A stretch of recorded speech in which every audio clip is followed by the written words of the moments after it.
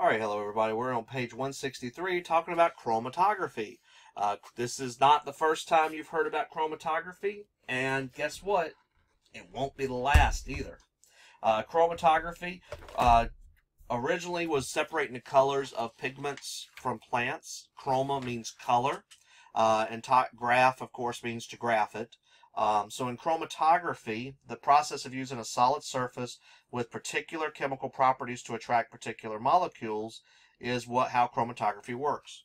Once again, the way this process works, and I'm going to pull my pen out, is we have a product solution that comes in, and it comes in here. And as it goes through these beads, and it's not going to go very fast through these beads, part of the product is going to get left behind.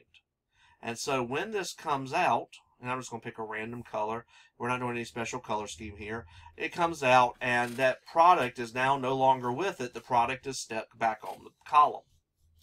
Now, so what we end up with here then is we end up with a column that has our product, but we don't want that. We want our product. So we now are going to take a brand new solvent and we're going to bleed that solvent through the line and into the solvent, and when it does that, it's actually going to pick up our particles.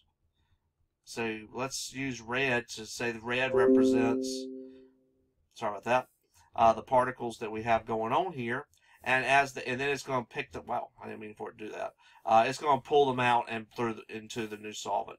This may seem crazy. It's like really we have it dissolved, and now we don't have it dissolved, and now we do have it dissolved, and it's just a lot of back and forth. And I actually stuttering that time. But what we're doing is usually it's a complicated mixture in the very beginning. So it may be 5 or 6 things at least that are all together. And then we only have the product in the column. And then when we separate it through, we're actually ending up with just the product. And it's not always that straightforward. Sometimes you have to do multiple chromatography elutions to have this happen.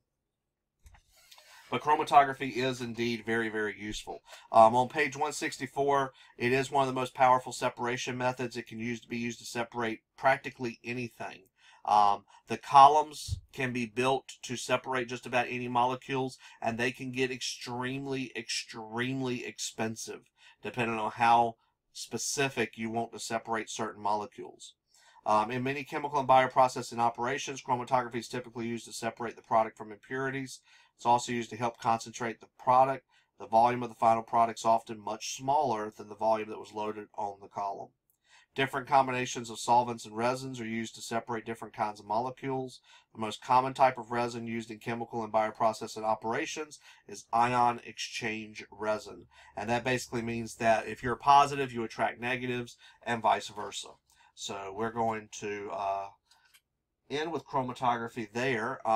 There's different types of chromatography. There's liquid chromatography, there's gas chromatography, lots of different types of chromatography depending on what you're trying to look to do there. Really quickly, just to kind of browse through the next parts of your book while we're here. Page 169 is about a field trip, and I would love for us to take a field trip, but I don't think we're going to do it with this hybrid course setup.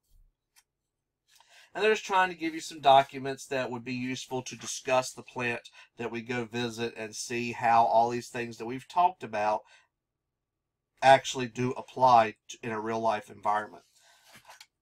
I would like to talk about the process diagrams. So I think I'm going to stop here and make a short video about that. And then we'll pretty much be done for this unit.